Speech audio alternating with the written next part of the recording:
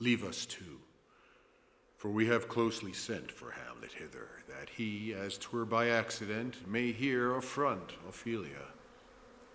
Her father and myself, lawful espials, will so bestow ourselves that, seeing unseen, we may of their encounter frankly judge, and gather by him as he is behaved, if it be the affliction of his love or no, that thus he suffers for.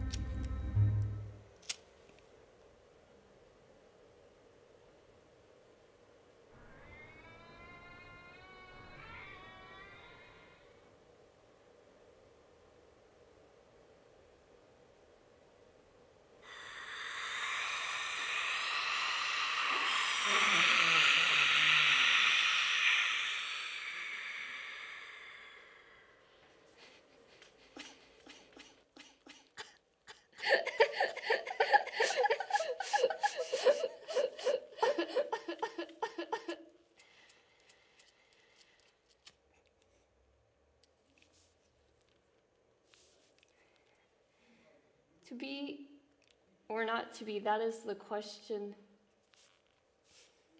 Whether 'tis nobler in the mind to suffer slings and arrows of outrageous fortune, or to take arms against a sea of troubles, and by opposing them to die, to sleep no more, and by sleep to say we end the heartache and the thousand natural shocks that flesh is heir to your youth.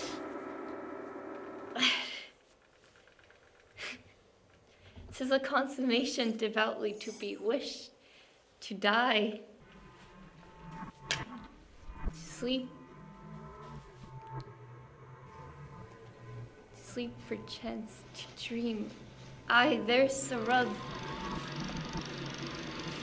When we then sleep as what dreams may come, we have shuffled off this mortal coil. Must give us pause. There's the respect that makes calamity of so long life. Who would Bartles bear to grunt and sweat under a weary life, but that the dread of something after death, the undiscovered country from whose bourne no traveler returns, puzzles the will, and makes us rather bear those ills we had than turn flight to others we know not of. Thus conscience does make cowards of us all. Thus the native hue of resolution sicklied over with a pale cast of thought. In enterprises of great pitch and moment with this regard the currents turn awry, and lose the name of action. Soft now,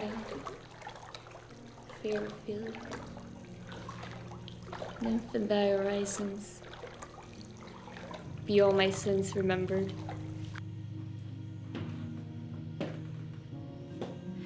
Good my lord, how does your honor for this many a day? I humbly thank you. Well. My lord, I have remembrances of yours that I have long longed to redeliver. I pray you now receive them. No, not I. Never gave you aught. My honored lord, you know right well you did. And with them words so sweet as breath composed, as made things more rich. their perfume lost. Take these again. For to the noble mind rich gifts wax poor when givers prove unkind.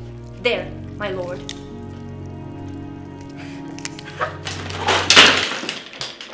Are you honest? My lord? Are you fair? What means your lordship? That if you be honest and fair, your honesty should admit no discourse to your beauty. Could beauty, my lord, have better commerce than with honesty? Aye, truly. For the power of beauty will sooner transform honesty from what it is to a bawd than honesty shall translate beauty into his likeness. This was sometime a paradox, and now time gives it proof. I did love you once. Indeed, my lord. You made me believe so. You should not have believed me. For virtue cannot so inoculate our old stock, but we shall relish of it. I loved you not. I was the more deceived. Thou dost, Mary? I'll give thee this plague for thy dowry. Be thou as chaste as ice, as pure as snow. Thou shalt not escape calamity. Get thee to a nunnery. Or thou wilt needs marry a fool, for wise men know well enough what monsters you make of them. Heavenly powers restore him. I have heard of your paintings too. God hath given you one face and you make yourselves another. You jig and you amble and you lisp and you nickname God's creatures. You make your wantonness your ignorance. I say, we shall have no more marriage. All those that are married already, all except one shall live. The rest shall keep as they are. To a nunnery go. Farewell.